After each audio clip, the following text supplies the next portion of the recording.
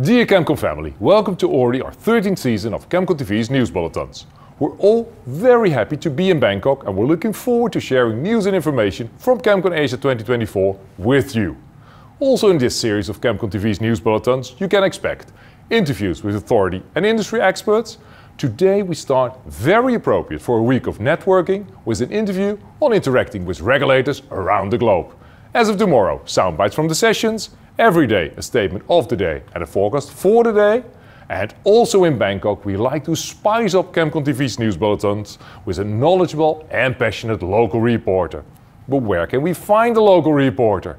For ChemCon Asia 2019 we went to the Jamsil Baseball Stadium and we found our reporter Eunjeon Lee. Baseball is of course a major Korean sport. So in line with that, I think it would be great to go to a typical Thai sports arena and find a new local reporter. Henk, my ChemCon TV cameraman, can you scan the gym? Yeah, please zoom in a bit.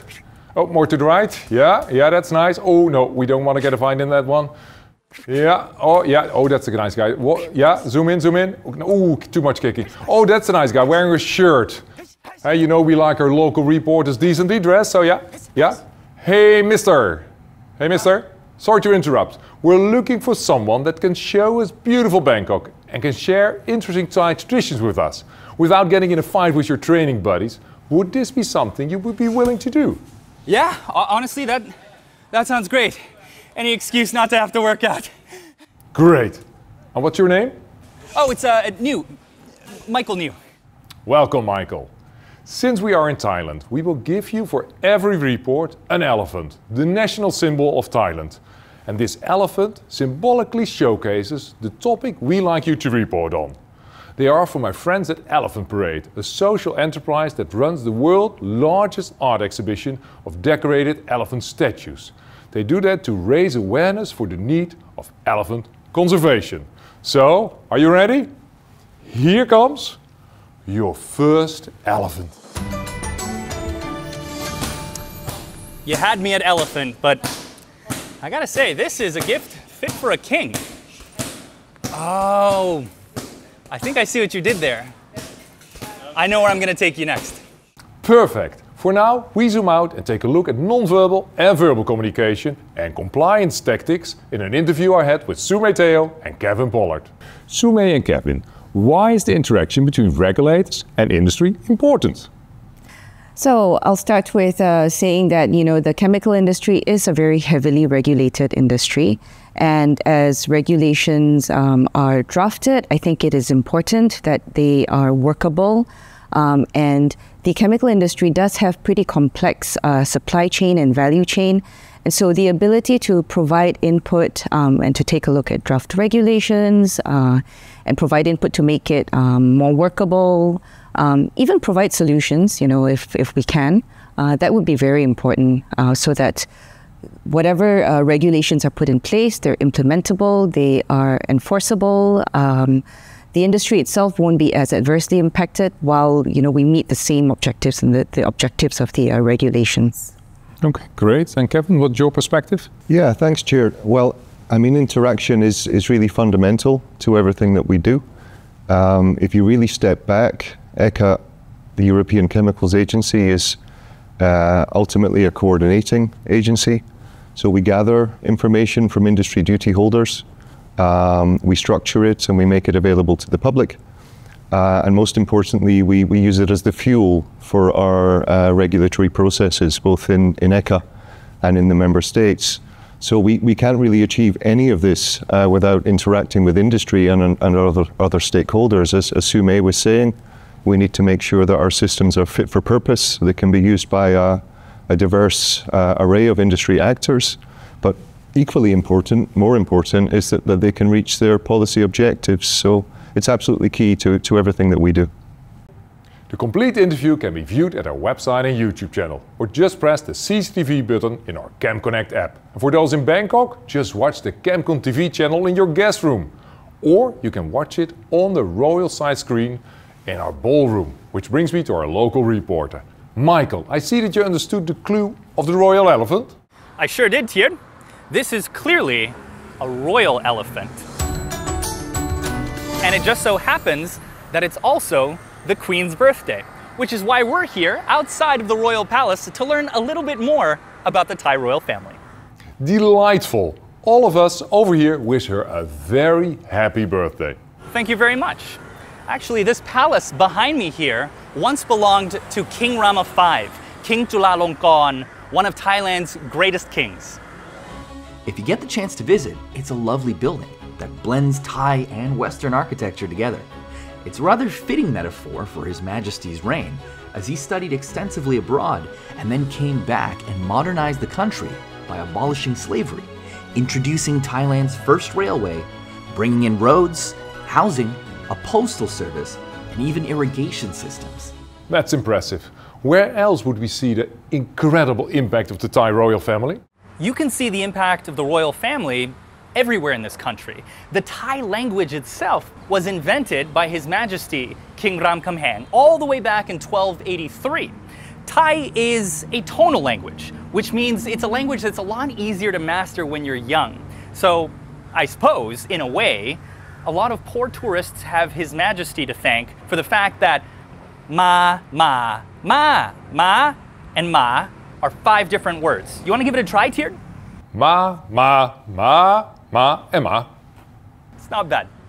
Thanks for this splendid story. Here is another element for you that showcases the elegance of the Thai beliefs, the beauty of its culture, and to give you a hint, she is called Diva. Thank you, Tiered. That's a really beautiful elephant. Diva, huh? I'm assuming that's diva with an H and not the pop star diva with an I. I think I know where to go next. Back to you, Tiered. I see you're not easily being caught off guard. Talking about being caught off guard, industry here is facing several custom regulations and CBI challenges, which I will discuss with May Kwan Ho of Chevron. May Kwan, welcome. Thank you for inviting me to ChemCon 2024. May Kwan, one of the biggest challenges for ChemCon Asia 2024 this year was getting our sea container with our sustainable exhibition and TV studio through customs, despite the fact that according to the shipper, we ticked all the relevant boxes. Can you tell the challenges industry is facing here in Southeast Asia? Currently, chemical industry need to provide 100% composition information to customs authority to clear their chemical containers. So the industry would welcome a direct route to provide the information to the regulators and also an understanding on why such an information is needed. And your statement is? A direct route for confidential information to authority is ideal. May Kwan, thank you for your statement. Let's check with our local reporter and see if he understood the direction Diva was pointing. I think I understood. I'm here at Puttamonton Park. It's a beautiful temple compound just outside of the main city. I believe that Diva was pointing to this location. Now behind me, at just under 16 meters tall, is the world's tallest freestanding Buddha statue. I'm gonna go check it out. Puttamonton Park is full of all kinds of beautiful little areas you can explore, including the 4 main stations of the life of Buddha: his birth, his enlightenment, his first sermon, and his death. Maybe you can find them all if you get the chance to explore it for yourself. I know many people would like to visit Thai temples, also known as Wats. Would you be able to explain to us what's what in a Wat? This Vihan here at the center of Puttamonton Park is a very special place. It contains the entire Buddhist canon engraved on 1,418 marble stelas. This Thai Buddhist canon, also known as the Tipitaka, is the foundational scripture of Theravada Buddhism and consists of 3 baskets, or Tipitaka, that cover disciplinary discourses of the Buddha and philosophical texts. It forms the doctrinal basis that guides the spiritual and monastic life within Theravada communities, particularly in Thailand. Very interesting and informative. Do you think we could make what's what in a Wat a regular daily item?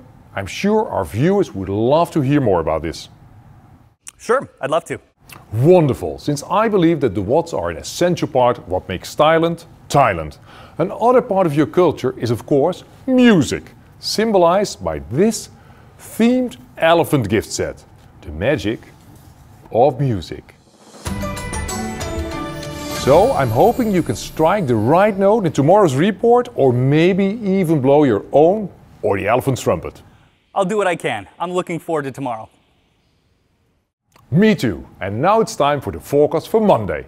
This morning we will start with a workshop on interacting with regulators around the globe, followed by a seminar on enforcement and compliance approaches, again around the globe, with among others the enforcement and compliance challenges of online sales. And industry experts, they will share their product stewardship strategy experiences. And in the afternoon, a seminar on data sharing and data management around the globe, with REACH-like approaches and implementation in Turkey, India, Korea and the UK, as well as insights in data requirements, global inventories and development of a global test program. Of course, including new approach methodologies, NAMs.